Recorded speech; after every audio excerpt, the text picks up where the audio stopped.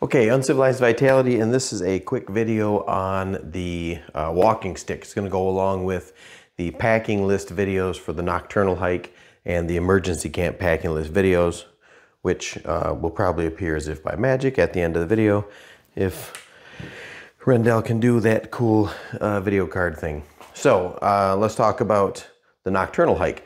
The other video went over all the safety equipment. The three things that are going to be different on the Nocturnal Hike as opposed to just a standard hike are going to be the requirement for glow sticks. You're going to need a glow stick for each night, so at least 2 and an extra, so 3 glow sticks, so we can keep track of each other. And you're going to need to wear some kind of glasses, either your prescription eyewear or safety glasses at night, so we'd run into any pirate makers. The third piece of kit is going to be a walking stick. We're going to use this on the trail, especially at night, to keep our balance a little better in the dark, because balance, especially on rocky or uneven trails next to a drop into a river, for instance, where we're probably going to go, it's a little easier to keep your balance in the dark if you have a third point of reference besides your 2 feet by using this stick. You can also use this to test the ground in front of us. There's lots of things you can do with the walking stick. That's actually one of the purposes of the Nocturnal Hike, is to talk about this other piece of gear that we would call the yardstick.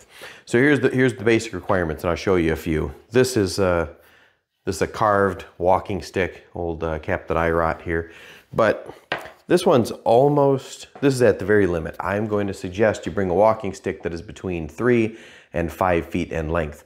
And it does help to know, if you don't have a measurement built in, like some of these I'll show you, to know the precise length of your stick, which is why we call it a yard stick as opposed to a walking stick. Yard coming from an old word that would mean the earth or the ground. Yard stick, one of our first tools that we used to measure or standardize distances and dimensions. So the yardstick is one of the additional tools, families of tools that we don't talk about in Uncivilized Vitality as far as Fieldcraft.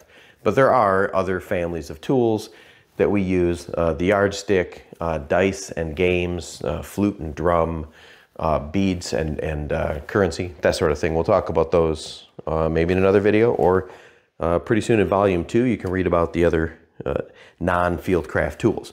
So you're going to want a walking stick. You can cut and carve your own stick, okay?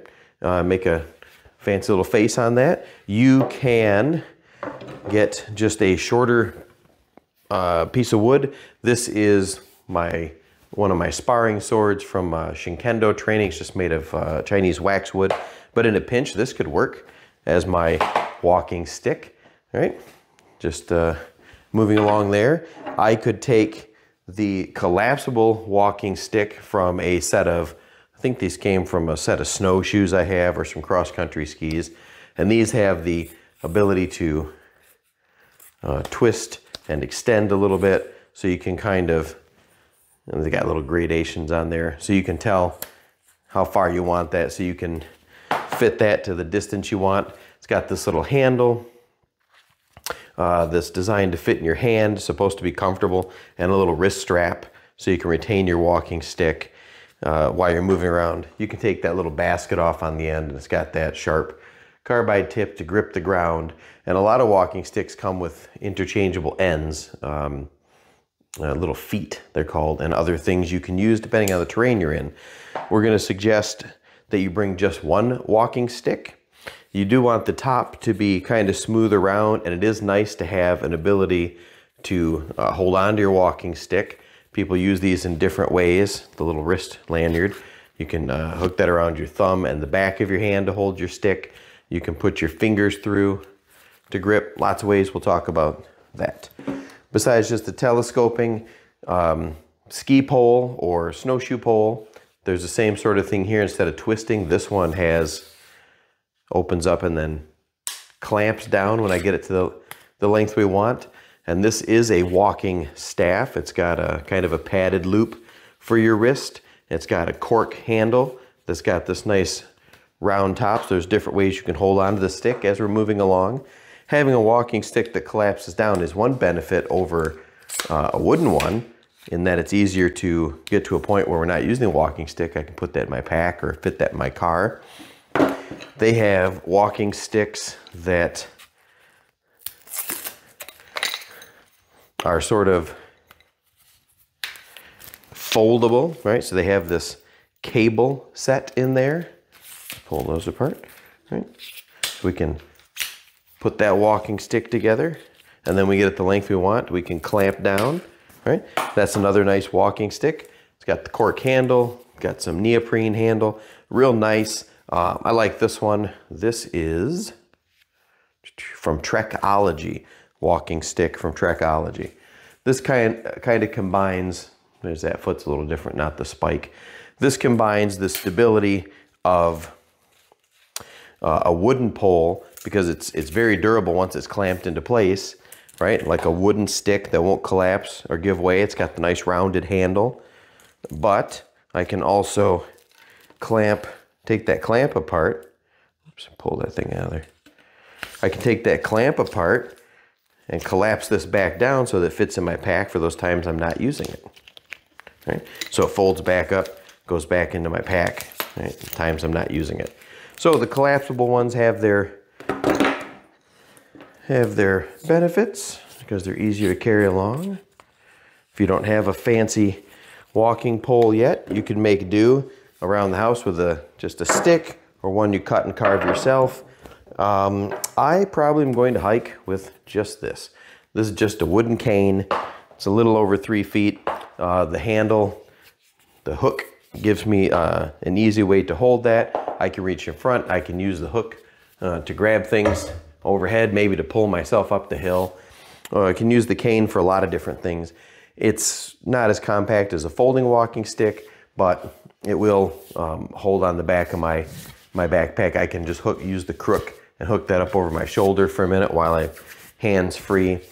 It's lightweight. It's very sturdy. It's got this nice rounded top. Those are the ends of the stick are important because on the hike we're going to show you how to use these in lieu of a tree to set up some shelters when we bed down for the morning.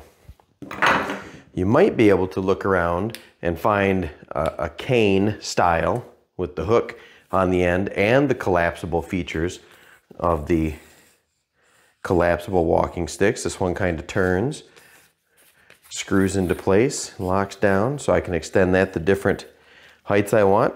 Now I've got a little bit higher of a cane. I've got this one's got a little spring to it, so it's a little forgiving on the ground. I've got the wrist strap. I've got that hook. Once again, I can reach, maybe use that to pull myself up. I wouldn't put a lot of pressure through that, but this cane style is it's a nice walking stick. We've got a few in the UV storeroom for those on the Nocturnal Hike that don't have a stick yet or don't have any access to a makeshift stick or a pole that you can cut, or maybe you can borrow someone's cane. Either way, you're going to need a walking stick that's between 3 and 5 feet in length, helps to know the precise length, and something with a smooth or rounded top. The wrist strap, with or without, you could always just take your Uncivilized, the little pocket loop, and clove hitch that to your stick so you can hold on to it and you don't lose it down the hill or in the river. And bring your walking stick to the Nocturnal Hike. Try out one of those different versions that we showed here, or if you use a different type of walking stick or yard stick for your shelter. Sometimes people use 2 when they're hiking. We talk about that at the Nocturnal Hike. But leave some comments below about the type of walking stick you have. If you have anything different here, or a particular brand you recommend or enjoy using. And make sure you have a yardstick for the Nocturnal Hike coming up this fall, 2024. And I think that's it for this one.